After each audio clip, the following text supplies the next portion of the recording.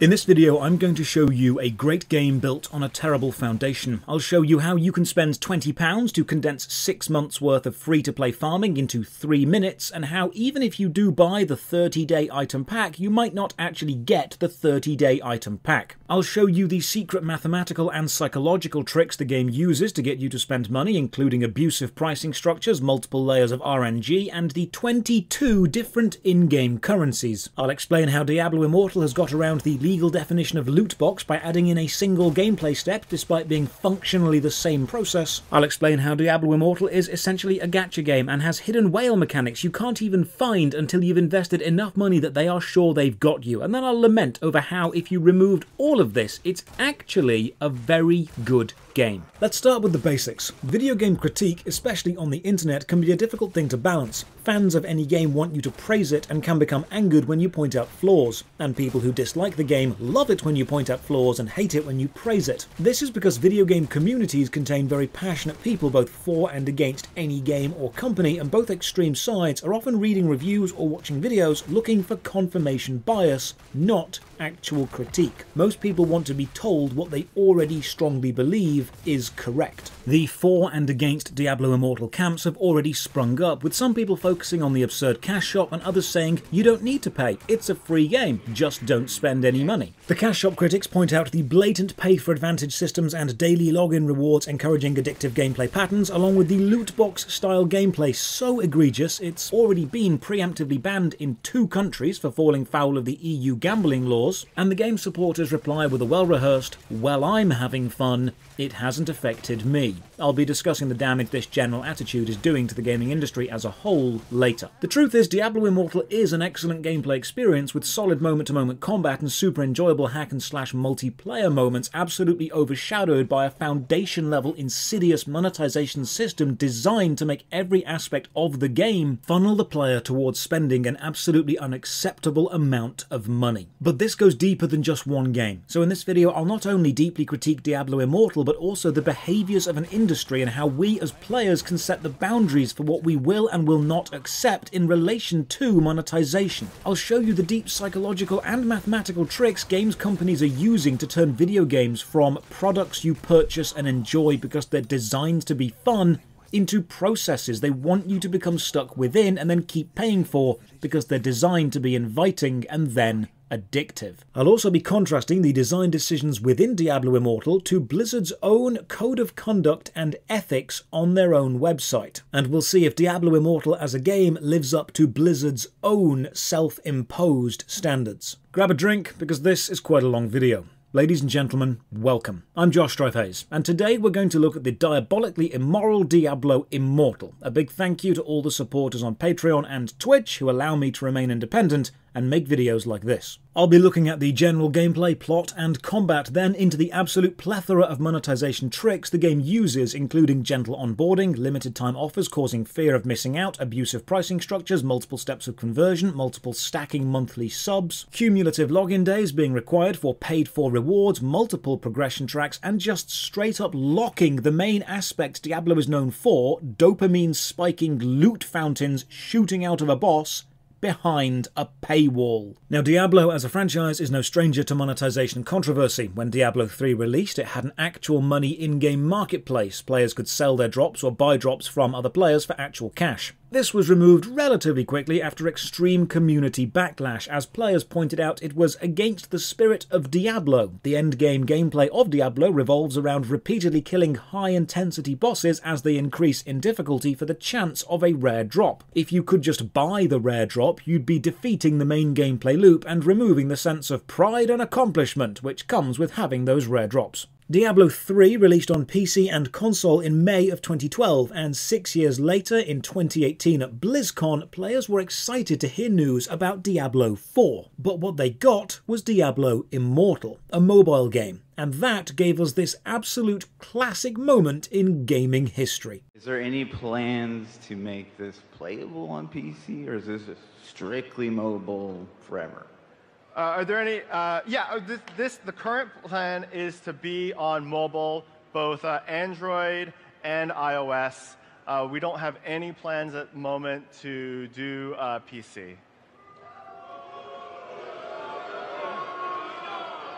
Do you guys not have phones? Yeah, you guys all have. I think it's important to realise BlizzCon is attended by Blizzard's biggest fans, mostly PC gamers. Warcraft, World of Warcraft, StarCraft, Diablo and Overwatch have massive PC player bases, so very few of these people were actively excited about a mobile game. The people in that room wanted a game which would push their hardcore gaming PCs to the max and not be full of traditional mobile microtransactions and time gating mechanics. In June of 2022, Diablo Immortal released on mobile and went into open beta on PC. The PC version is a port of the mobile game and still features such lines as tap to play. The game does feature cross-platform play, so mobile and PC players can adventure together, provided they're on the same server, because it does not have cross-server play. So I downloaded the game on PC and gave it a go. The first warning cry from everyone said, "The game can track your face through your phone app or your webcam." Now this rumour began when the installation files were opened up and people found face detector and face analyzer.dll. Some people said the game has face tracking capabilities because it's required for release in China to conform to the strict gaming laws. However, the lead dev Adam Fletcher explains they're actually leftover files from an early idea in Diablo Immortal's development. Originally, the game would let you recreate your own facial expression on your character by using your own camera. This idea has been abandoned because it was terrible. The intro movie plays, Tyrael talks about the World Stone, some greater evil, and then we get this absolute banger of a line. If humanity is to survive, they must stand together and face the rising darkness. I find it beautifully ironic that Diablo Immortal opens with a call for players to rally together against a rising evil, and the main thing it's inspired people to do is come together against its atrocious pricing model. What a meta way to succeed. Get told to tap the screen because porting mobile games to PC is hard, and then choose a class. 6 classes, I'm going with my edgy boy, the Demon Hunter. The customization is actually really nice. We move some sliders. Unfortunately, these do not matter at all because you'll never look at your own face or any other character's face. We're then on a boat to Wortham. The game is fully voiced and it's not terribly acted. Gone through hell, you say? I'm in the right place then. Aye. Follow the road and be on your guard. Unfortunate things happen to travellers in that forest. Movement is WASD or left click. Primary attacking is also left click, but you'll only attack when your cursor is over an enemy. This can mean clicking to move, especially in a crowd of enemies, is a bad idea because you'll end up attacking instead of moving. It also means you'll frequently lose your cursor in the chaos of battle and end up randomly running around or attacking off to the side somewhere while you try and find it again. It also means once you've killed whatever it was you were attacking, if you continue holding down left click, you'll start running toward that location. Your other skills are bound to the 2, 3 and 4 keys. We'll look at combat later because honestly, it's great. If you've never played a Diablo game, here's a basic rundown. Demons exist and you'd really rather they didn't. You can realise your dream of a demon-free world through the power of friendship and incredible violence. Eventually angels get involved, but the power of heaven is nothing compared to the power of one angry man with an axe or a moody guy with some crossbows. One thing I do have to praise the game for is capturing the feeling of Diablo while being made in a completely different engine. Diablo 3 was created in a customised version of the Havoc engine, while Diablo Immortal is made in NetEase's own Messiah engine. They've managed to capture the feeling of movement, skill use and attack impact spot on. Kill enemies and pick up loot. Annoying, you can't click on an item's nameplate, you have to click on the item itself. Your inventory is the classic Diablo style of a square grid with larger items taking up multiple grid slots. As you fight on, enemies will drop red health orbs or blue mana orbs, sometimes power-up orbs like increased speed or lightning damage. Along with this, you have 3 health potions which recharge when you kill enemies. This game design lends itself to fast, aggressive combat encountered because you are rewarded for being aggressive, so the energy is always high. We make our way to the town of Wortham, get followed through a portal by some demon and told... My eyes upon you. Weep and despair. Trust me, mate, once I explain the monetization, you definitely will. We head into the chapel and meet our old friend Deckard Cain, so we decide to stay a while and listen. My name is Deckard Cain. I'm a bit of a traveling scholar, one might say. Basically, hell's coming back and we're going to prevent it with the power of crossbows. Fight some cultists to the west and discover sometimes the left mouse button gets stuck down, even if you're not clicking, making your character follow the cursor, and other times it just doesn't register. Possibly lag, but honestly, in 2 days of near constant play, I didn't experience that many connection issues. Kill a dragon thing and find a shard of the world stone, magical MacGuffins hell really wants and we need to destroy. Think of them like demonic batteries, and like regular batteries, you shouldn't throw them in the regular bin, so we're on a quest to find a responsible way to dispose of them. Kane tells us the demon we're fighting is called Skarn. This means we're now at threat level midnight, so we set off to destroy more of the shards of the world stone before hell can plug them into more demons. Quick intro video explains the map, and we're sent off to help someone with something, and the game asks, hey, want to spend 89p for some orbs and a weapon skin? I'm going to keep track of every time the game gives me the opportunity to spend money. This is the first, and I'm going to do a deep dive into the currencies and the systems they relate to later on in this video. Once you have a few quests, you'll get the quest list on the left. Click on a quest to select it, and you'll see a sparkling footstep path leading you to it. If you're far enough into an area, you'll unlock auto-navigation within that area. Using auto-navigate will either run or automatically teleport you to the nearest teleport point and then run the rest of the way. I also discover the first kill of the day award. So let's rip this band-aid off right now. Diablo Immortal is a mobile game and is designed to build habits, to create attachment and to encourage daily replay. You have an oppressive number of tracked systems, login rewards, first kill awards, advancement paths, some free, some paid, some upgradable. You have achievements and advancements through every single zone and rewards for killing enough monsters and doing enough dungeons, and each of these systems is tracked on a different screen with a different UI, and it's made this way by design. You're not meant to be able to remember everything you have to do, so the game can give you these little red gem icons to the top right of buttons to remind you you have something to collect, and you'll often find yourself spending more time in endless menus collecting rewards than you will in an actual rift. We chase down some mage, we watch her throw a dude off a bridge, and then meet this guard who says this. Oh, what a day. Certainly didn't expect to get choked by some death mage when I left the stead this morning.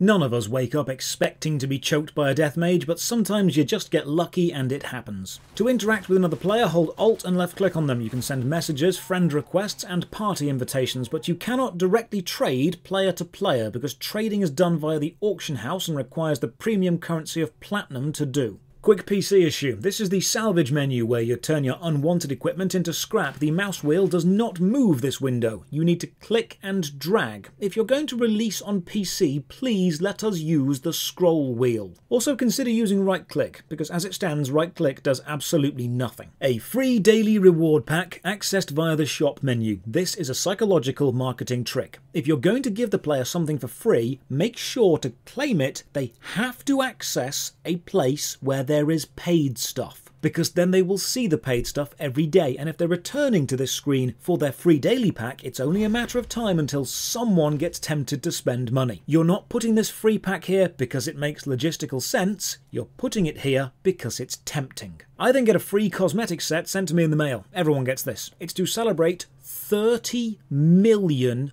pre-registrations. 30 million pre-registrations. If you ever wonder why mobile games are so pushed, it's because the horrible truth is the mobile gaming market is bigger than the PC and console gaming market combined. As you progress through the main story, you'll unlock bounties, an open world hunting system. Hunt down certain enemies and get increased rewards for killing them. You can claim 8 bounties a day from the bounty board. My current bounty target is Philip, so the plan is grab Mum, kill Phil, go to the Winchester, have a nice cold pint and wait for all this to blow over. I'm picking up new equipment every few minutes, and on the inventory screen there's a handy dandy green arrow showing you if a new piece is better than an old piece. Many people will tell you that Diablo begins at 60, because until then you'll be finding upgrades so quickly you won't even read the name or look at the stats of any individual bit. You'll just do as the green arrow commands. But if you're a free player, I would argue the real game begins around level 35 when the leveling suddenly slows to a crawl, but we'll see more of that later. I unlock the extremely awesome grapple skill, letting me blast around the battlefield like a more violent violent Spider-Man, and global chat has descended into an argument about pay-to-win versus free-to-play. So while I'm madly grappling around, let me make my stance on this game rather clear. No one has said they expect this game to be 100% free. No one expects any video game to have no way to make money whatsoever. Indeed, if it was a one-time paid game with a cosmetic-only cash shop, I'd be recommending this to everyone. No one has an issue with Diablo Immortal attempting to make money. We know that development time and server hosting costs money. The issue I have is the way it is making it and the position it is putting players into if they don't pay. The game is not a product, because a product is usually released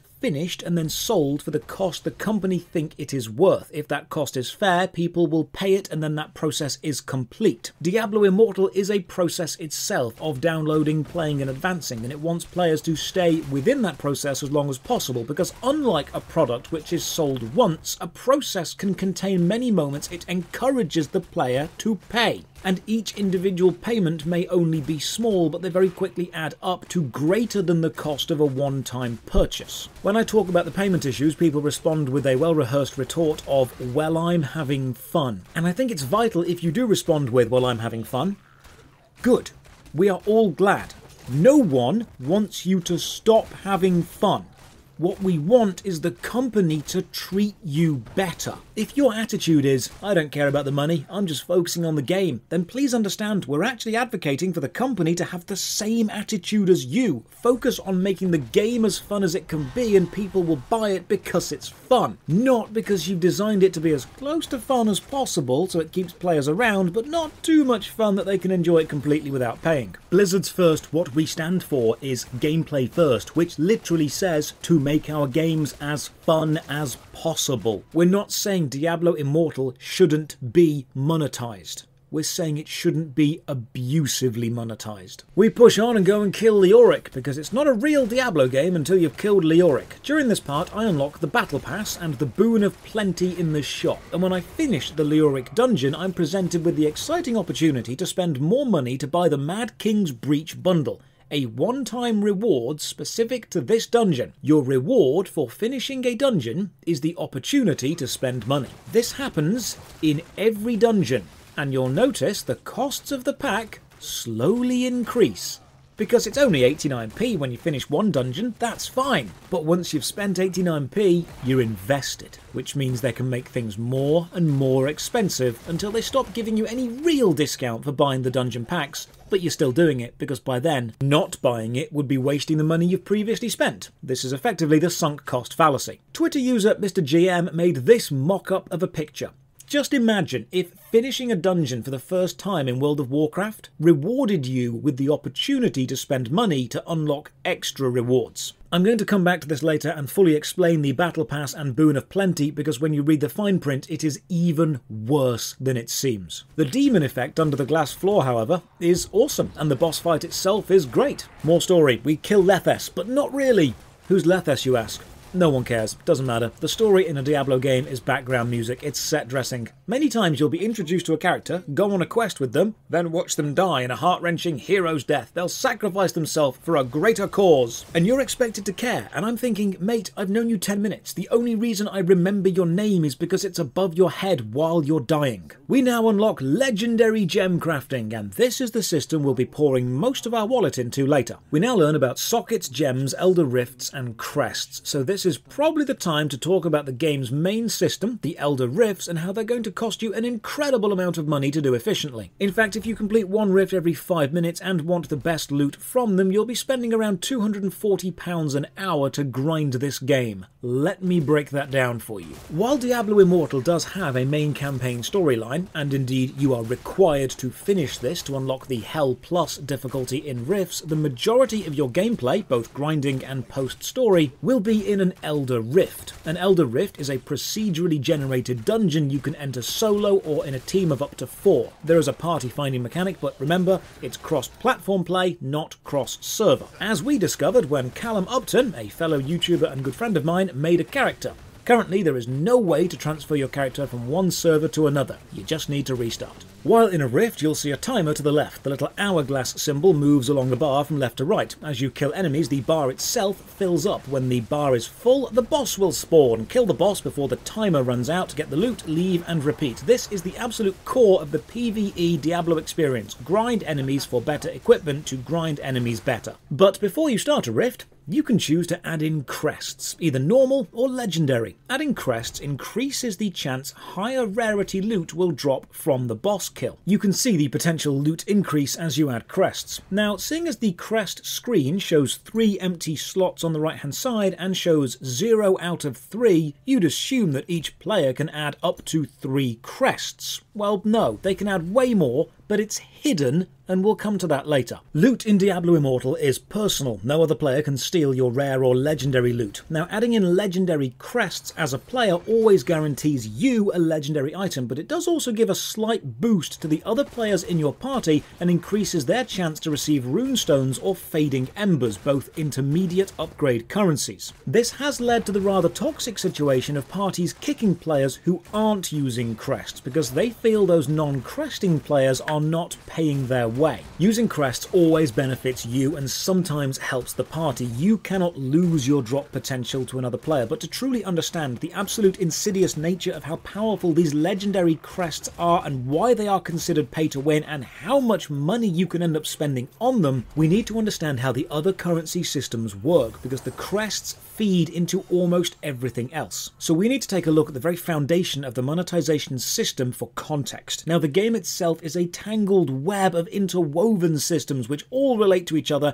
and it's designed that way to hide the actual monetary cost of any single system. Because of this spiderweb design, it's very difficult to find a starting point, so hold on, because this might get complicated while I break it down. I have so far experienced in Diablo Immortal 22 different currencies and raw materials used to feed into various shops and upgrade systems. They are gold, dropped from enemies, used in upgrading equipment. Eternal orbs, premium buyable currency, used for buying things in the shop. Platinum, used in the market board for posting and buying items player to player, bought with eternal orbs. Battle points, used to progress the battle pass and earn the battle pass rewards, earned by completing rifts, dungeons, or bought directly with eternal orbs. Scrap materials, used to upgrade items earned from salvaging unneeded equipment at the blacksmith. Hilts, spend at the hilt merchant on limited monthly or weekly stock, earned by progressing the battle pass. Normal gems, combined to upgrade non-legendary gems, bought from the hilt merchant, found in rifts when using normal crests, and made by combining runes at the apprentice jewelers. Runes, dropped in rifts when you are using crests or someone in your party is using a legendary crest. I have so far found 21 different runes. Garnet, Sapphire and Beryl, 3 gems which all combine to upgrade the Legacy of the Haradrim, a system which you unlock once you're level 49 and have completed 10 challenge rifts. Crests improve rift drops slightly. You get 1 free a day bought from the hilt merchant, sometimes earned on the battle pass. Legendary crests improve rift drops by a lot and guarantee a legendary, bought from the cash shop for orbs or found in the premium shop dungeon chest, unlocked after you finish that dungeon. You can also buy 1 a month from the hilt merchant using in-game currency or earn 2 on the battle pass. The Sigil of Dominance advances your Immortal standing, a higher level endgame faction. Enchanted Dust, an upgrade material used on higher level item upgrades found by salvaging rare equipment. Reinforcing Stones, re-rolling attributes on equipment bought in the cash shop. Aspirant's Keys, unlock rare chests in dungeons earnable on the battle pass. Scoria, found when fighting Heliquary demons and refined into Hellfire Scoria at the blacksmith.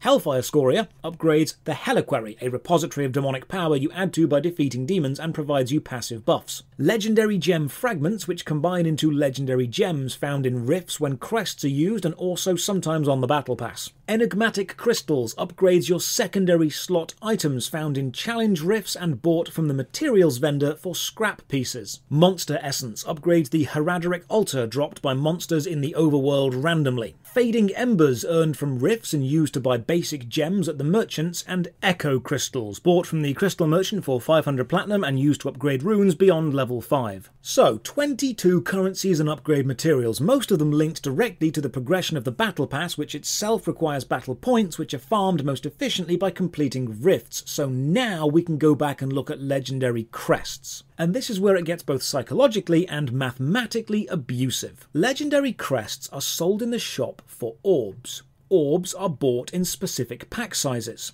A legendary crest costs 160 orbs. The shop sells orbs in packs of 60 or 315. There are higher, but let's look at these for now. 60 is too few, and 315 is only 5 orbs shy of 320, which is how many we need to afford 2 legendary crests. This is by design. When a player opens the shop and they've already committed to buying something, the game doesn't want you to consider how much you're buying, but how much you need for the next efficient purchase, because that's always going to be a much lower number. So a player won't think, I'm buying 315 orbs. They'll think, I'm only 5 orbs short of 2 crests. So they'll look into the larger $8.99 pack, which has 630 orbs. That may seem like a random number to add, but it's remarkably specific, because 4 legendary crests at 160 orbs each costs 640 orbs, meaning even with that pack you're now 10 short. But that's only 10. You may as well buy the bigger pack, which only costs £22 and gets you 1,650 orbs. A player isn't thinking, I've just bought 1,650. They're thinking, I only need 5, and then I only need 10. And once you've bought the 1,650, wouldn't you know it, there's actually a button on the legendary crest screen to buy 10 crests for 1,600 orbs. Super convenient. It's almost like everything is designed to flow into buying that £22 orb pack, and then spending that on 10 legendary crests. So now you have 10 crests, because you've been able to justify only needing 5, then only needing 10. This is abusive pricing. Now, adding a crest to a rift increases the drops a little, and adding a legendary guarantees a decent drop. The shop even explains, adding a legendary is guaranteed to reward a legendary gem that can be sold on the market. Now, you need platinum for the market, but don't worry about that right now. You've got 10 crests. You start a rift and you see 3 crest slots. This means you'll be able to run 3 rifts on maxed crests and have 1 left over, right? Well, no. Because if you do put 3 legendary crests into those slots, a new option appears. An option you will never find until you do this. It asks, hey, want to add another 7 for the maxed enhanced Elder Rift experience? There is no way to even find out that you can add 10 legendary crests in-game until you add the first 3. And isn't it convenient that 10 crests can be added in a single run, and the orb pack size that's most convenient psychologically was designed to make you buy 10 crests? But what actually happens if you add 10 crests to a run? Callum Upton and myself spent 2 days playing this game as free players, seeing how far we could progress without spending any money, and at around level 35 the experience required to level up increases sharply. In the first day I went from level 1 to 40, and in a second day of nothing but endless grinding I went from 40 to 49. During a stream, after 2 hours of Elder Rift runs, averaging about 5 minutes per run and only seeing a few rare items, a viewer donated Callum £20 on the agreement Callum would spend it on 10 legendary crests and use them, just to see the loot difference. Here's a compilation of boss drops without using any crests. This is the average experience a free player will have when they finish a rift.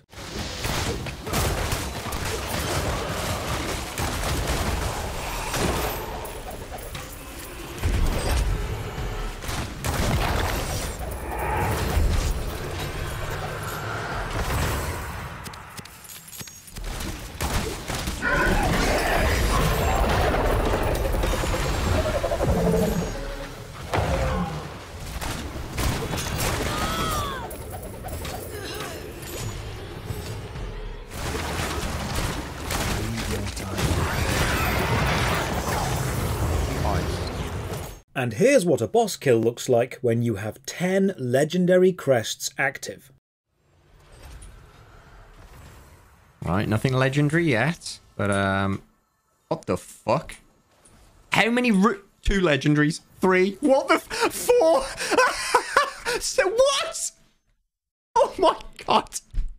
The average free player will be able to earn 10 crests in about 5 to 6 months worth of casual play, buying 1 a month from the hilt merchant and earning 1 from the free battle pass layer. So what you have just seen, using 10 legendary crests on a single run, is essentially 6 months worth of free player legendary crest loot potential condensed into a single chest. Diablo is known for dopamine spiking loot fountains like that. Killing a boss and watching loot explode is quintessential Diablo design, and that exact experience in Diablo Immortal will cost you £20 a time. That rift took us 5 minutes to complete, meaning you can complete about 12 rifts an hour. If you 10 crest every rift at £20 each, you are spending £240 an hour. And even if you were mad enough to do that, you are not guaranteed the drop you actually want, as this streamer discovered, spending $5,000 and not ending up with a level 5 legendary gem. Quick update on that, as writing the script and editing these videos takes a few days, and that news story has since changed.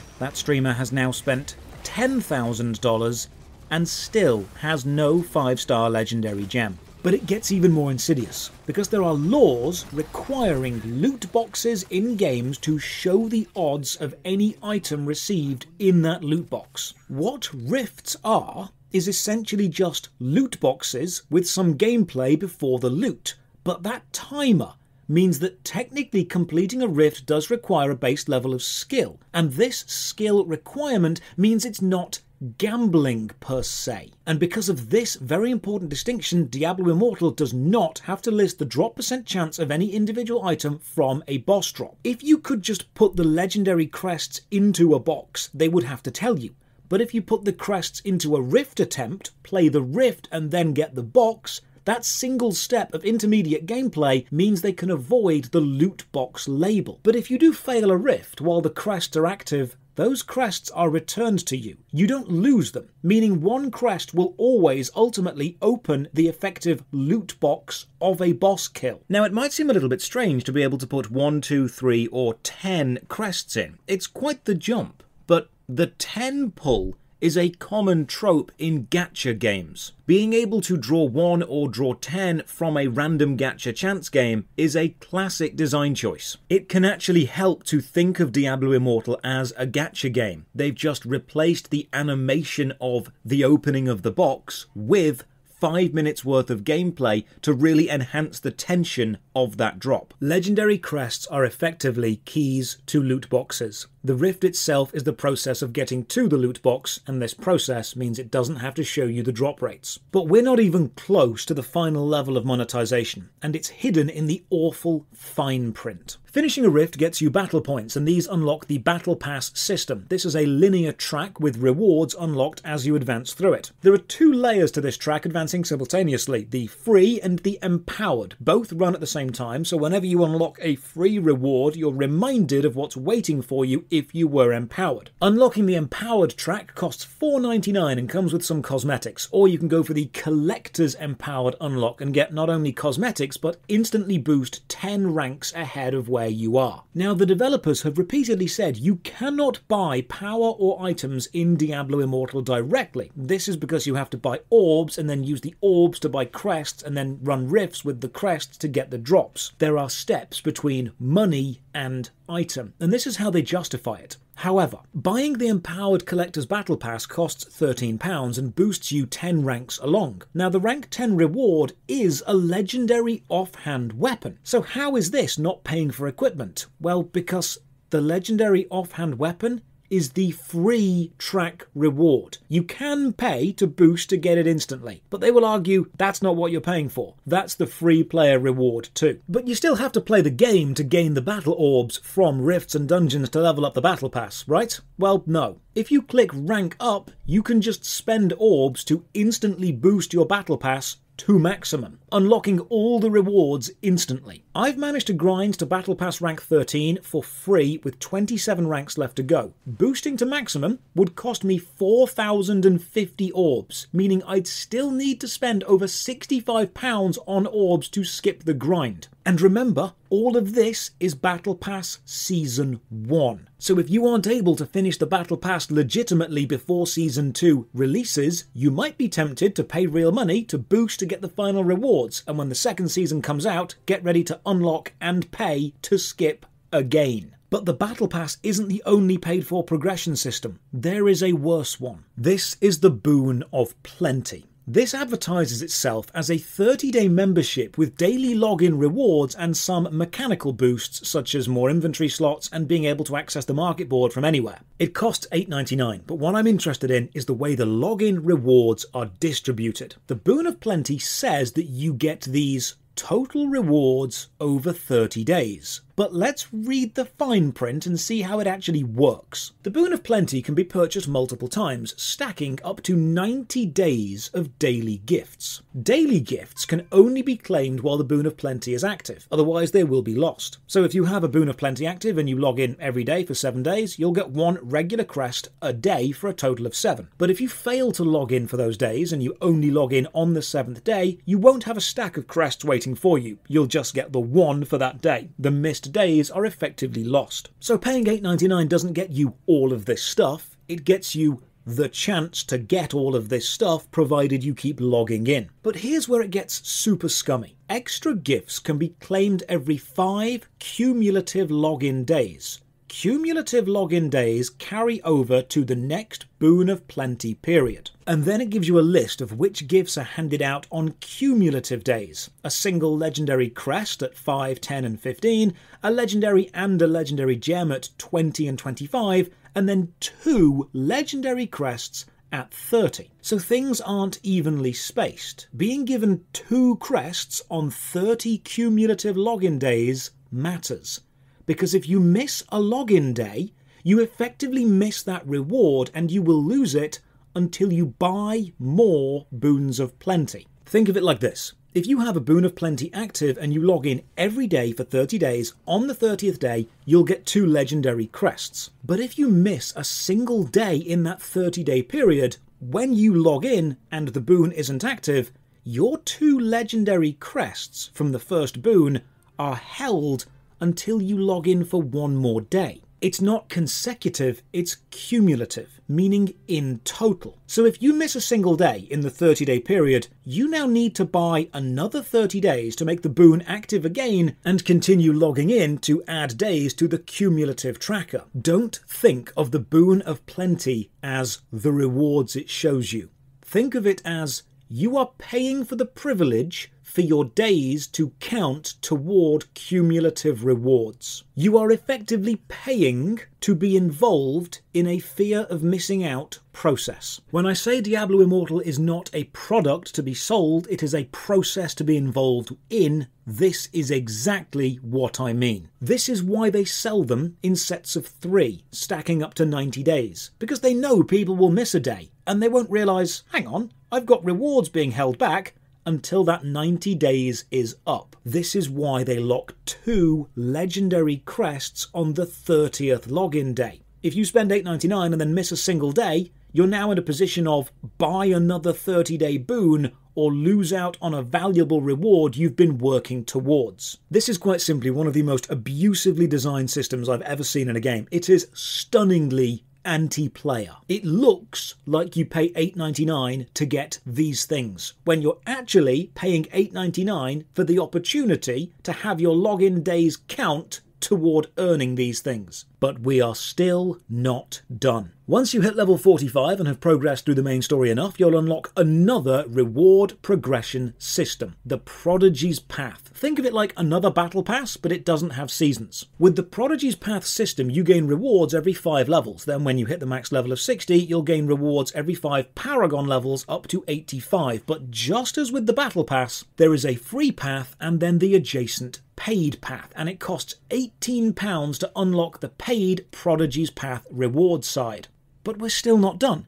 There is one final revelation. By now, you've probably seen the number $110,000 being thrown around. This is the figure the gaming news wants you to believe that YouTuber Belyalar arrived at when he tried to work out how much it will cost to max a Diablo Immortal character, despite the fact he never actually arrived at that figure specifically. He was discussing how much it could potentially cost to max out a character, and the total cost of $100,000 was mentioned as a potential. Belyalar himself even tweets out, "We talked about a claim a Redditor made, you journos picked that up, claimed we said it, and then spread it across the internet." Whatever the final figure actually is, leveling all 6 of your legendary gems up, because you can only equip 1 of each type of gem, will take a hell of a lot of reagents. Remember, you need equal level gems to funnel into a single gem to level it up, meaning it does get exponentially more expensive to do. But the absolute worst design choice, the most anti-player design possible in this monetization madness, is that everything, the Battle Pass, your enhanced membership of it, your progress along it, your legendary gems, your Prodigy's Path, your membership of that, the Heradric Altar, the Monstrous Essence stash, your Platinum for the market board, and your collected gold, the regular crests and legendary crests, which, remember, cost £20 a time to 10 crest a rift. In fact, every single thing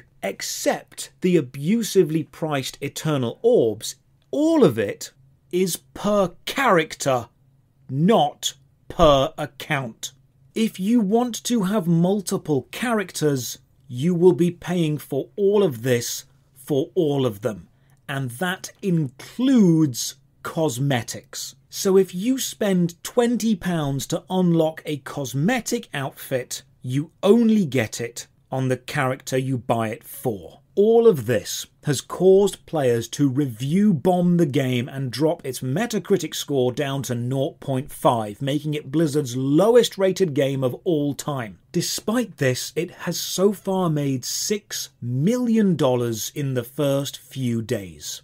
So now I've played for a few days and I've looked into the systems behind it. What's the actual verdict? The truth is that 2 seemingly contradictory things can both be equally valid. Diablo Immortal is an extremely fun game to play. The combat's great, the bosses are flashy. I enjoyed my time playing. The battle system is great, the synergy between the classes is nice, and the set and legendary items affecting your skills makes for a wide selection of viable builds. Running solo is fun, running in a group is super enjoyable. But I am someone with a great deal of self-control when it comes to money. It is indeed fun, but it is also insidiously developed from the ground up to funnel every player action toward the cash shop. Someone said to me, just turn your brain off and play. And while I understand the sentiment of enjoy the flashing lights and loud noises, I am someone who enjoys engaging their brain and solving the puzzle of the game, the puzzle of min-maxing, the puzzle of build variety and team composition. I enjoy having to engage my brain to beat a game. But if you do that with Diablo Immortal, you will ask yourself lots of questions, and the answer to every question is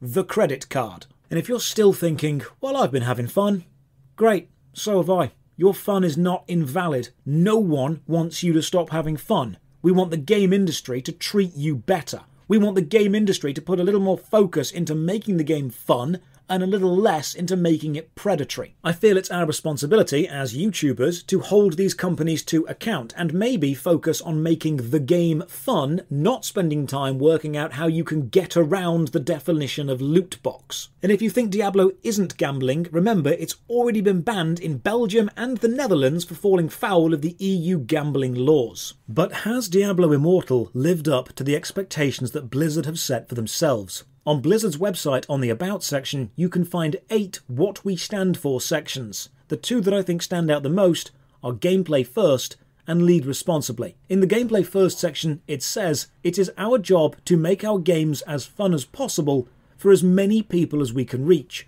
I do not believe Diablo Immortal is designed to be as fun as possible. I believe it's been designed to be as fun as it needs to be to keep people playing and then monetized. The next self-imposed standard is Lead Responsibly, which at the bottom says, "We are committed to making ethical decisions, always keeping our players in mind and setting a strong example of professionalism and excellence at all times." I cannot believe that decisions were made in Diablo Immortal with the players in mind. I believe they were made with the payers in mind. Paul Tassi of Forbes writes, Diablo Immortal is 10 times worse than Genshin Impact. In the article he says, even compared to other mobile titles, Diablo Immortal is going above and beyond with its microtransactions in a way that's far, far worse than most other games in this genre. Diablo Immortal is quite simply an excellent gameplay experience destroyed by being completely infested with predatory systems designed to make you spend more money than is acceptable. It is the rotten corpse of Diablo covered in good-looking clothes. It deserves to make money, but not like this. It deserves praise for the good parts, but you cannot ignore its anti-player design. So I do actually agree with Diablo Immortal's opening cutscene. We as players do need to stand together against the rising evil. That rising evil, Diablo, is you. Thank you very much for watching. Another massive thank you to all the supporters on Patreon and Twitch who keep the channel alive. You can support from only £1 a month. Check the video description for links to the Patreon, Twitch, Twitter and our Discord. And as always, have a great day.